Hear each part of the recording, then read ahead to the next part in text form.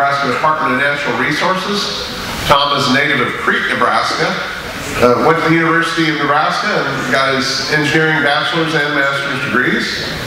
Worked for the Department of Natural Resources and then in the private sector for a time. Was a founder of the Flatwater Consulting Group and operated that for a number of years, and then became director of the Department of Natural Resources in 2018, is that correct? 2020, my mistake. Time flies when we're having fun. So, Tom Riley, Director of the Department of Natural Resources, is going to tell us about some new water resources projects and activities in the state. Here you go.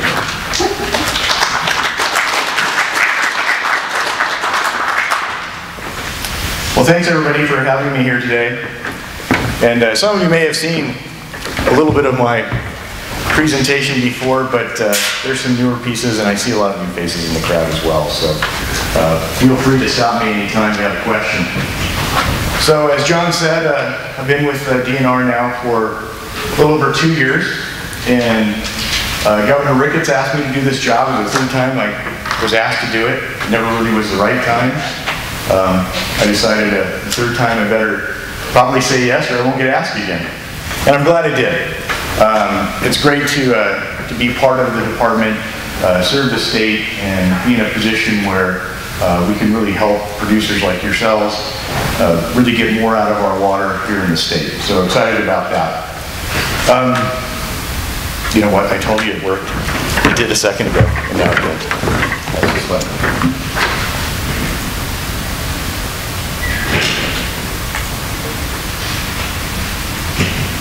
There we go. So just a quick note about DNR and some of the features that we take care of for the state. We're the surface water manager for the state. As many of you know, we do water planning. We take care of the surface water administration. We do have a groundwater component, and we register all the groundwater wells and serve all that data out to the public and all of our other state and federal agencies as well. Floodplain management, we are the state's floodplain manager.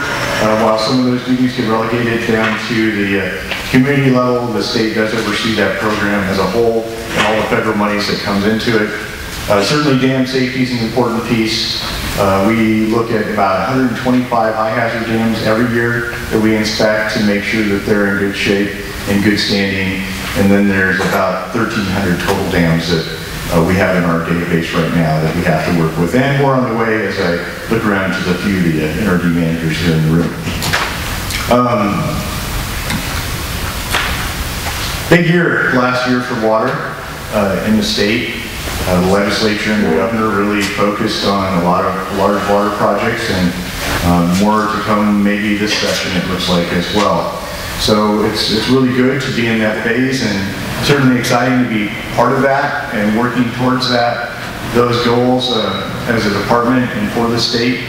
Really a couple of different things that I'm going to talk about today, but a lot of it focused on the piece you see here, securing our existing water supply, our future water supply for just not our agricultural uses, but our municipal uses, our industrial uses as well. I'm just going to hit a note on the driving the tourism economy. That was a piece that was really part of the legislation last year. I don't know if there's as much focus this year on that by some of the senators, but we'll see how that goes. The great thing is Department of Natural Resources is right in the mix of all of these things. We've been asked to take on these projects. They're high dollar projects, they're long-term planning projects, but they're really going to add a lot of value and excitement for the state for years to come. So last year's money really came in a couple of different tranches, if you will. There's $53.5 million for the Perkins County Canal, $100 million for the JEDI Act. I usually break out my Star Wars and JEDI acronym for that and go through that, but I think you've all heard those jokes before. $50 million for the Surface Water Infrastructure Fund. That's a fund that uses water or monies to go to irrigation districts. There's about 60 in the state. They can apply for that for their critical infrastructure. For my piece, critical means if you lose it today, you probably can't irrigate tomorrow. That's kind of how we put a standard on that. So we're working with a number of irrigation districts For that money, it's a grant program. For every $1 you throw in, the state can throw in 9. Whoops, missed a couple there. There's also American Rescue Plan Act dollars, $23.1 million that we have that we're working with Gary and Fort Laramie Irrigation District. Many of you remember the failure in 2019 spring of that facility. This would go toward the final fix, which they're in the throes of the final design for that right now. And the last piece is a $20 million grant. When you work out all the math, all the permutations, when you read this, it means the city of Lincoln. It doesn't say city of Lincoln, but that's the only choice you can get to. So a $20 million grant for the city of Lincoln.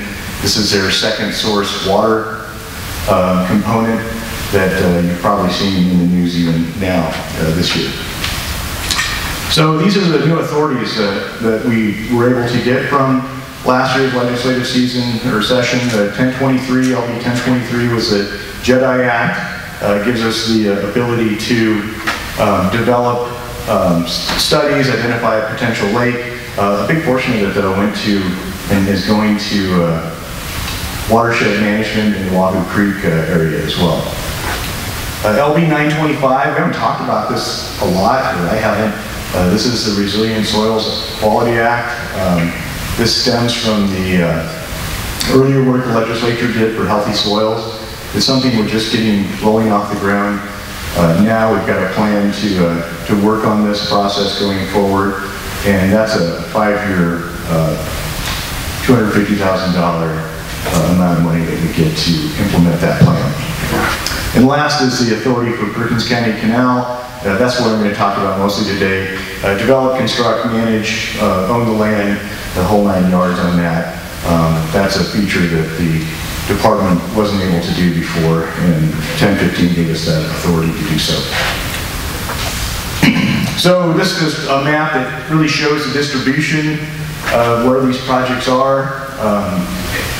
Back to the surface water irrigation infrastructure. Again, there's 60 different canal companies that are eligible for this. $50 million. We're trying to make sure, to the extent we can, some of the bigger projects we can marry up with federal grant dollars, and my hope is that we can make that $50 million, maybe $75 million. That's turning into a little bit bigger challenge than I thought it might be, but I'm hoping that we can get some other federal grant money mashed up with those projects going forward as we do those. The other, and I will hit a few of these on the lower Platte Lake mitigation. We'll just talk about this. This is the JEDI work, the Star Wars work. There's 2 other pieces I'm not going to talk about. Work that was set up to do really through Game and Parks out of Lake McConaughey and in the Niobrara region. And those projects, again, are through the commission, and they're working forward on those as well. Our part is in the lower portion of the basin, of the Platte Basin, and really looks at a couple of different things. The first, as I mentioned, some watershed control. This is in Wahoo Creek.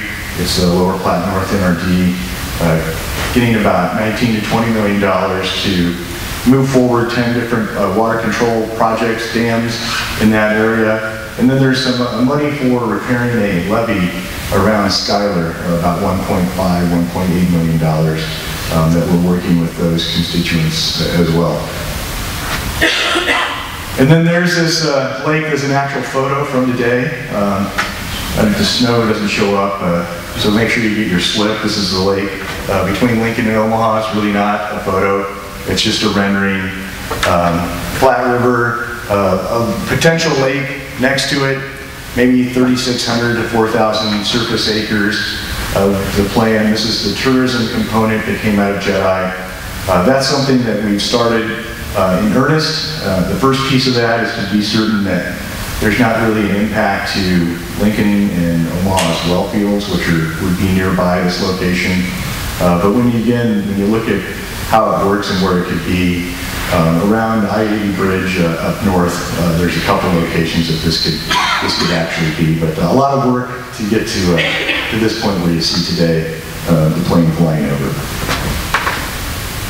Just another rendering of this. And I would say on that particular project, there's a really bifurcated interest. You either hate it or you think it's a great idea.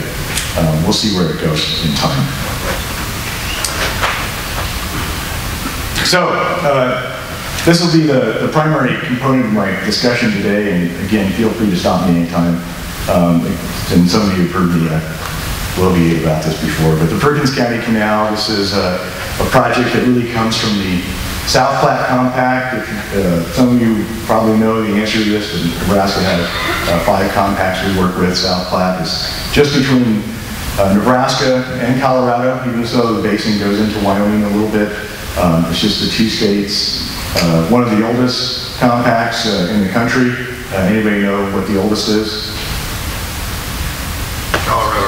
Colorado River Compact is the oldest. It precedes us by a year or so, but the interesting history is this was started before then, kind of set to the side, and then Colorado and the other states finished theirs, and this was signed in 1923.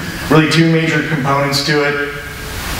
The first is the irrigation season flow. This compact was really developed and settled for Western Irrigation District, who had sued Colorado and the federal government early on about making sure that their senior water rights were being met.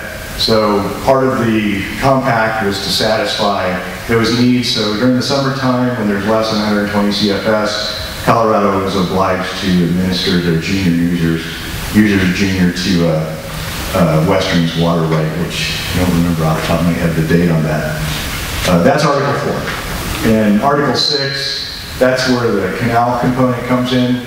That gives Nebraska the right to divert in the wintertime, the non-irrigation season, 500 CFS, depending on who you are. It's up to 500 CFS. It could be more. I mean, it can be more crowd. But if there's less than 500 CFS of water in the river, Colorado would be obligated to administer their junior users. So today there's less than 500 CFS in the river, and they would be obligated to turn off their junior users, which in a moment we'll see there's quite a few of them in the river. So timeline behind that, the pre-2016, really a group, some in this room, of stakeholders, interested water users in the South Platte and Platte River basins, about the concern of Colorado starting to erode into some of our water supply in the South Platte River, and what the impact of that would be over time, both in terms of water capacity and the economic impact of it. We move forward in time, about the same time this is happening, Colorado legislature decides that they're going to take care of some of these excess flows. And by the way, when I say excess flows, these are Colorado's words. I read a lot of things in the paper right now that Colorado says, oh, we're not going to build projects, don't worry about it, there'll only be a few. However, their plan and their legislature said that there's 300,000 acre-feet of extra water, excess flows, and they're going to make sure that they use all of those. Maybe they're changing their mind, I don't know, their written documents and the legislature says another thing, their governor, their AG says something else. 2017, they highlight this 300,000 acre-feet, leaving Colorado, that's what they don't want to have. In 2019, the legislature gave the department about $1.5 million to start to coordinate with the other water user group and evaluate whether or not this is an issue and what kind of action we might want to take as a state. Along that time, I do highlight in 2019, Colorado River Drought Contingency Plan starts to come up, and of course, you can't pick up anything water-related right now and not read something about the Colorado River and the issues that those 7 states have ongoing right now with that process. And that's important to the South Platte in that Colorado gets a substantial amount of trans-basin water, about 400,000 acre-feet a year, come from the west slope. So they're going to be very soon they protect that water. But to the extent they can, there are other activities of the Arkansas River and the South Platte River. That's where they get their water. And I'm sure you all have been to the Front Range, many of you. If you could take a couple snapshots back when we used to beat a lot of teams in football, and I would go to the Colorado-Buffalo game every other year. You drive from Denver to Boulder, and that was all in the country. Now it's a 6-lane highway. 50 to 70,000 people hitting the Front Range every year, and they've got a thirst, and municipal supplies is becoming a real factor in taking agricultural and other supplies to make sure that the water is available for those folks. In 2021, they started to accelerate the process of making sure they use these flows. Again, I read the paper, we're not really doing anything. Don't worry about it. There's a project that just got approval the other day. It's called the NIST project. I'll show it here at the end. A project that takes water from the west slope and puts it in a reservoir similar to Horsetooth, if you're all familiar with that. Moves 7 miles of a federal highway. Took a lot of years to get permitted because of that. Had archaeological issues. But it also takes about 37,000 acre-feet of native South Platte flows that would be coming to Nebraska. Again, Colorado, don't worry about it. We're not doing anything over here. 37,000 acre-foot, that's 10% of the goal, I guess, of the 300,000 acre-feet of water.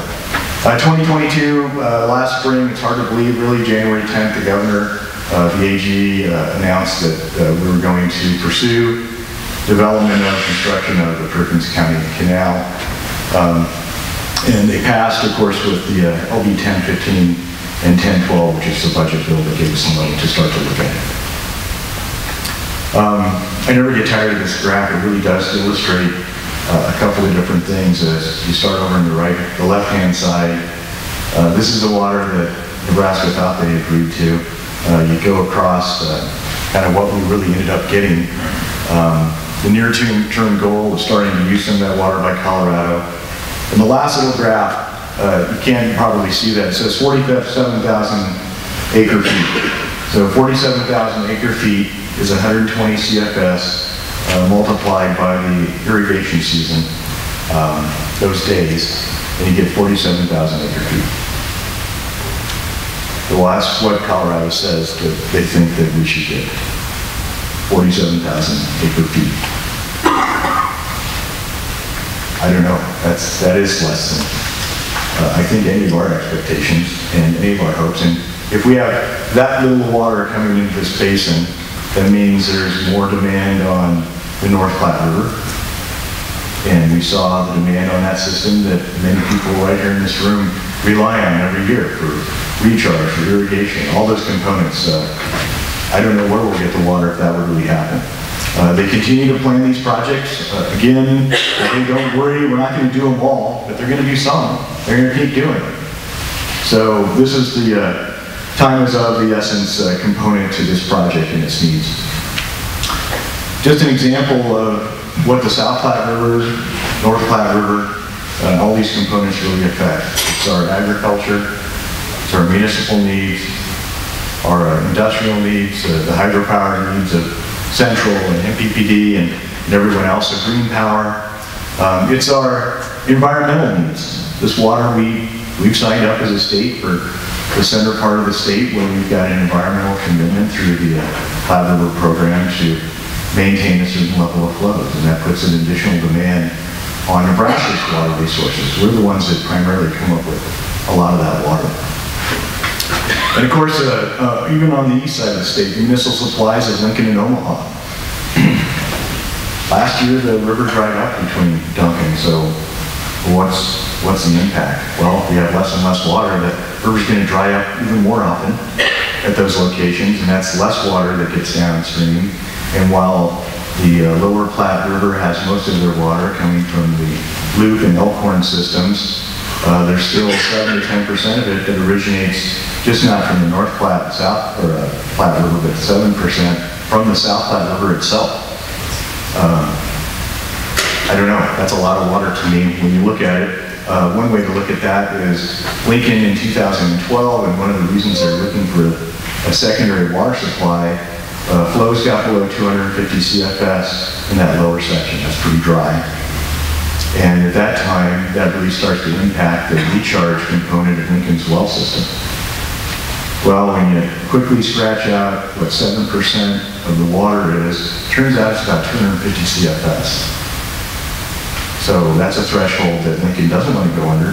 So it seems like we better try and protect that amount of water that's coming in. I use this graph a lot. It comes from Colorado. It's a good one. It has a lot of text. You don't need to see it, but most people in this room are going to understand why I'm going to show this. It's really about return flows.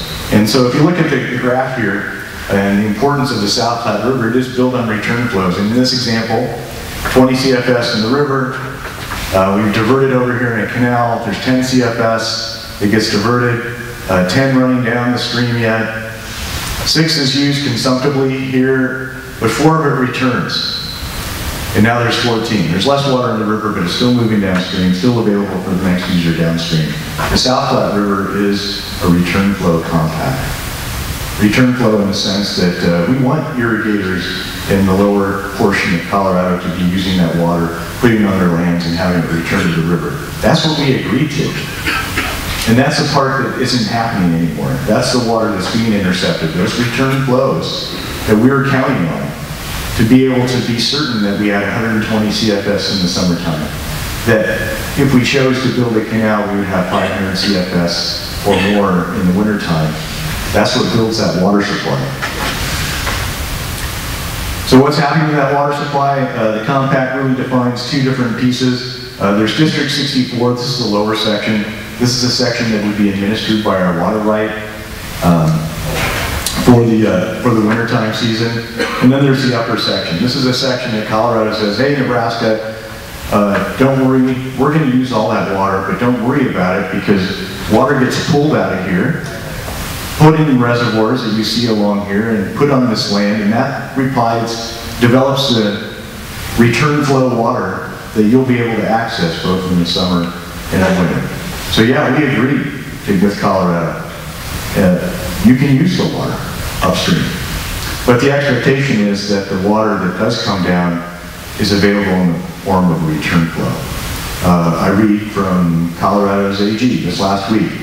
Well, we could use all that water upstream. I don't know what Nebraska's talking about.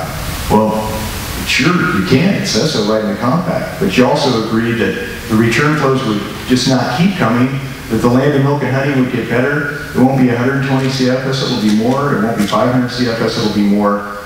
That's from Colorado, not from Nebraska, but that is what we agreed to. But here's the impact. There's almost 1,000 high-capacity irrigation wells in the lower section. Those wells pump during the irrigation season, and they have depletions. We all have dealt with that in our own state, and we have a way of dealing with it. In Colorado, their way of dealing with those depletions is that they have to put it back in the water. To the extent that your well impacted the river flow, depleted the water, you have to put it back. So they put it back in the processes they have, or say they do, but they divert the water in the wintertime to do so. That's how they cover their depletions. So about 110,000 acre-feet of pumping and groundwater in the lower section occurs during the irrigation season months. Then, in the non-irrigation season, there's all these different projects that you see here. All these yellow dots, about 500 that are either ponds. They may drive down I-76 and wonder, who the hell's putting water in November and December in these ponds? Well, those are Colorado irrigators putting water in ponds, and magically that water seeps into the ground. I don't know how they take care of their losses for this, but it seeps into the ground and comes back to the river at exactly the same time it would have had they not pumped. I don't know if that really happens. And in fact, this past year, Western Irrigation Canal got far less than 120 CFS, so far less that they weren't able to deliver to their entire district for the first time ever. So I'm not sure that system works. And again, this is water that they can divert in the wintertime that are junior. All these wells are junior to our water right, our 1921 water right. That ends up being about 100,000 acre-feet as well. When you put those together, and if we were able to put a call in the river today, that'd be about 270 CFS that Colorado is able to divert, but they wouldn't be able to. They'd be in the river and it would be for our use.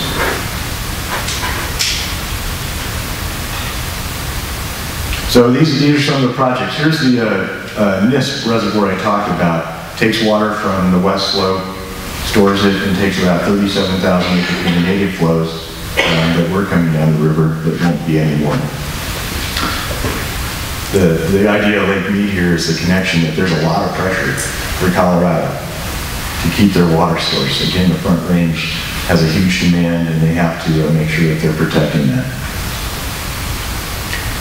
So the Perkins County Canal, just a mock-up of where we might be. The compact talks about diverting from a town of Ovid, a small little bird. I never get tired of this joke, it's just too good. Next time you roll off the interstate at Ovid, if you look, somebody's classically added a C to that town, so Ovid. So. Then nobody's changed it, I was just there a couple months ago, still there. We would take water out of the river, divert it, and store it in a reservoir system here, and then redeploy that, just like we do in our other reservoir systems, the next season or seasons for purposes, and the purpose of this would be beneficial use for irrigation. So there's some work we'll have to do as a state to be sure that that water that is stored is used for irrigation, not new irrigation, but to support all the other irrigation that's come online since this compact, which is a lot, hundreds of thousands of acres. So we had to do a report. As part of our legislative mandate last year, the department was required to put together a report. We used an independent contractor to do so. They completed that report this past December and presented that to the Appropriations Committee. They asked us to do really 4 things. Look at, is there water there? How much? And how much would this cost? What are the benefits and what are the timelines? So 4 things that the contractor looked at, and a lot of words here, but this is right out of the report. It's on our website if you ever want to look at it. It's an interesting report to do, but I love this piece. Nebraska's water supplies are sacrosanct. They are. I mean, Nebraska is built on water. Water drives the whole show here. And that's what gives us our economic output. No doubt about it. Water derived from Nebraska's river systems enables Nebraska's agriculture to help feed the world. Yeah, we can't argue that. It has sophisticated hydropower systems, ethanol production, municipal growth, provides subsistence for the species and their associated habitat. Water supplies from the South Platte River are integral to Nebraska's success. No doubt about it. Remember the picture I showed of the state and all the different resources that use the water that we're getting now that we may not in the future. The second part of that report, it's the second paragraph, and in their executive summary, really defines what we're up against. Nebraska has and will continue to increasingly lose water supplies from the South Platte River. So all the economy, all the things we've done, all the investments we made, we're not going to have the continued benefit of those if we lose this water. We preserve our right to be able to take supplies if we build a canal. We have to build a canal to do that. That's what the compact clearly says, to be able to take our 500 CFS. It's great though that we have a tool. I look at the other states, Colorado River, they don't have anything. We've got something we can at least do to help Nebraska. Colorado is currently plans to accelerate its use of water that is historically entered Nebraska. Again, the benefit of this is keeping the water we already get, making sure it's there, and probably bringing more water in when those juniors are not able to divert at times that we have an administrative call, which again would be today. We would have that call on if the canal was there. So you can read the rest of it, but it really highlights the issue, I think, about why we need to do this now. I get asked a lot of questions, well, why have we waited 100 years? It was a good one, right? Things didn't always line up. Number one, we were getting the water, so not really necessary to do it. But then in the early 2000s, Colorado did change their water law, became less of a paper exercise, And they made producers offset their depletions for real. And that for real is what's starting to impact the river now. If they can divert water in the irrigation season to cover their sins, or in the non-irrigation season to cover their sins of the irrigation seasons, that's water that otherwise would be available to the state of Nebraska. So primary conclusions, Colorado continues to pass legislation. I can't hardly wait to see what's going to happen this year. I'll guarantee they'll have more money to build more facilities and continue to try and store water as quick as they can. We can only stop it if we build a canal. I want to share with you this quote right here. I also get asked a lot of questions. Well, can't we just ask them to make sure that we get 500 CFS? And for those of you who know how the prior appropriation system works, you have to have a beneficial use. The compact says the beneficial use comes from Nebraska's diversion of the water into the Perkins County Canal and setting it up for beneficial use down the road. So I did send a letter to the state engineer of Colorado. I said, Dear Mr. Ryan, I'm asking you to have priority administration to our 1921 right for 500 CFS, as there is 500 less than that in the river right now. Please do so. And 2 days later, I got back a nice letter that said this: because Nebraska has not constructed the Perkins County Canal, there is no basis for Colorado to administer junior water appropriations in the lower section of the South Platte River. So there, I asked, and they said no. We have to build this if we want the water that we have a right to have and deserve for our users. If the canal was operating today, this is a question, is there water? In my opinion, these guys that did this work were pretty conservative, but on average, 100,000 acre-feet of water a year. I see Devin in the crowd. 100,000 acre-feet of water, that about what your system would use in a year for irrigation?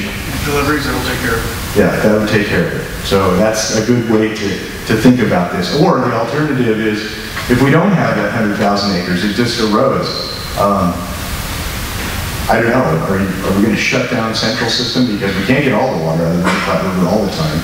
So what acres are we going to have to start to restrict, give up, because we don't have enough water in the state to keep the irrigation supply and demand that we need? The canal's cost effective. They did a benefit cost analysis, came up with that range that you see there, so about a 1.5 to benefit cost ratio for building the project. So what are we doing now?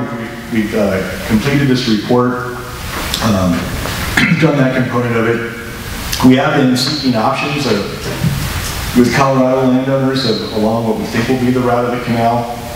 The other piece that the legislation last year did restricted us to not be able to buy land anywhere. We could only use the money to get an option for land. So we reached out and met with a number of landowners, about 30, and continue to work with them. We have one that's interested in an option that we're still entertaining. The others, we had a lot of interest. The others got scared away when their Colorado legislature, the person that represents part of the lower section, we learned, met with them and asked them to not participate in this option program with Nebraska. Now the other interesting thing, we hope to have a willing buyer, willing seller with Colorado and certainly any lands in Nebraska. But the fascinating thing about this compact is it gives the state of Nebraska the right of eminent domain application in Colorado. Colorado gave us that. So if we can't work out an arrangement with these folks, again, don't like going there, but we could if we need to with eminent domain. So we continue to coordinate with our downstream user groups and make sure everybody's aware of where we're at as we're moving forward with this process. And we'll obviously want to do that moving forward. I continue to have conversations with Colorado to let them know where we're at. We're trying to be as transparent as we can about the project and what we're doing. We put a lot of this information up on our website.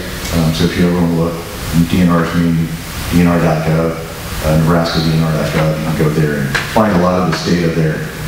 We also continue to have conversations with our environmental partners, the program, to let them know where we're at in this process. So that leaves us as what do we need? Well, we need full funding, and the governor in his budget put out what would be the full funding for this, and would be put into the Perkins County Canal Fund and allow us to go forward on the construction and design and construction of the project.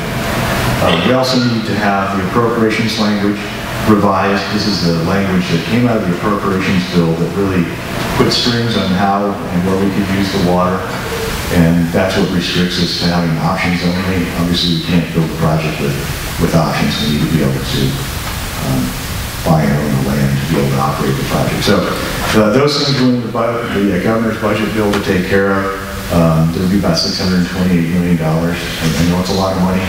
I think, again, I keep pointing at Devin. I think, Devin, if you rework the numbers from what the cost of the lake was and put those into today's dollars, this is just what it costs. This is what things cost. And it doesn't help that we have all the inflationary pressures as well. So that's all I have. A lot going on with the legislature on other demands for water dollars. There's several bills out there that we'll have to see where they end up, but it looks like the 49 down there are going to be battling out for who gets the money, again, just like last year. So with that, I take any questions. Questions, Tom? Yeah. Right. What's the water quality coming in on the South Platte? So the question is water quality in South Platte, and it's a great one. I don't often talk about it, but it's been degrading because of the lower water volume. So Colorado, actually, their USGS and the state of Colorado did a study on that, and a lot of metals, salts coming in there, so that's a concern too, that water quality is going down. How many acres do you need? So how many acres? I'm not sure I'm tracking the question there. To make that water come into Nebraska. Gotcha. So the corridor for the canal that we need to go, so we're looking at about a 300-foot width for planning, about 15 miles. I don't have the acre number off my head, what that would be, but the corridor that we bring in would just be that narrow route for the canal itself. And if you've driven that part of I-76, there is some productive and irrigated acres in the alluvial system, but then you get on the south side of the river, and that's primarily the rangeland that you're going through there. Yes? Can it be a pipeline, or does it have to be a canal? So the question, does it have to be an open channel canal, or it could be a pipeline? One thing I didn't mention is that we have interviewed and are going to bring on a design engineer to help us determine the best value for some of those decisions, if we have to go all gravity, or could we use a pipeline and pump. So wait and see on that one. Yes? So after the water gets into Nebraska, what are the options? I mean, could it be channeled directly back into the Platte? Or is it looking at a lake there? Or is there an irrigation system or ditch system out there already? Yeah, so the question is, what do we do with it once we get it? We do have planned a couple of reservoirs to store the water that we'll be able to repurpose it. We want to make sure that we do an operations analysis to take advantage of what the question just said, is we have some infrastructure out there, whether it's Western Canal, whether it's NPPD, central system. We want to make sure that we're using it in the most efficient fashion and using some of that existing infrastructure so that we can bring it down to the river. But it is a Platte River project, right? This water has to be for the Platte River system. Doesn't mean that some won't spill over to the south and the Republican and other areas through natural processes. Yes? By the eminent domain, I'm sure you don't have the whole entire state of Colorado, so what's the boundaries that we can use by the eminent domain? So the question about eminent domain, where does it apply? I think the pretty plain read of the compact is in that lower section where the canal might have been thought to be. So that's the only place that we could use that eminent domain, on the south side of the river. South side? Yeah. Just to follow up on that, so Does Nebraska have that ability to do it on our own, or do we have to rely on Colorado to do it for us? So John's question is, do we have to rely on Colorado? Well, to the extent that we have to go through a court system, but we've looked at that process. It's actually a lot more straightforward than it is here, and it's pretty straightforward here too. So we would use their court system, and you all know how that works. You can't arrive at the agreed price, then you know where you end up. In Colorado, you immediately take possession in that kind of dispute as well. So that's a little different than maybe what's occurs here. So that would be the Colorado state court system or federal court? It's their district court system, as I understand it. Again, hopefully we don't need to go there, but big projects, especially linear transportation projects, sometimes you end up with needing to use the eminent domain feature. Yes? So, if it's completed, does this canal belong to the state? Who's going to manage it? Is there another irrigation district? Is the state getting in the irrigation business? What's the end game if it's built? Yeah, so the question is who owns it? And it's the state of Nebraska's project. It's the state of Nebraska's water right. LB 1015 gives that authority to the department to own and operate. Haven't fleshed out that operational piece, and if we would engage with some of the experts, some in this room, to have them maybe operate it, but it'll be the state's decision on where and when the water goes and where it goes. The department, you mean the DNR? DNR.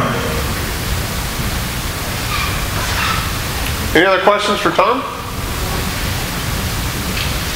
Okay. All right, well, thanks everybody. Good information about an important topic. Thank you.